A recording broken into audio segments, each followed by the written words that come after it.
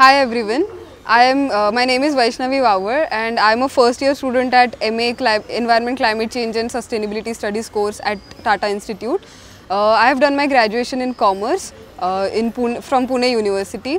So I got to know about this course from my senior friends, and the reputation of the college and the courses offered attracted me, grabbed my attention over here.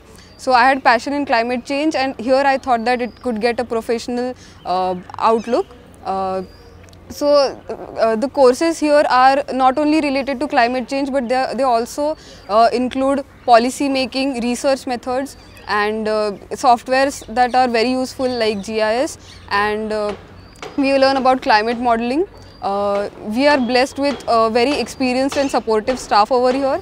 Another benefit of being at Tata Institute of Social Sciences is that we get to know people from various career backgrounds, and that also opens up our minds to exposes us to various fields of careers.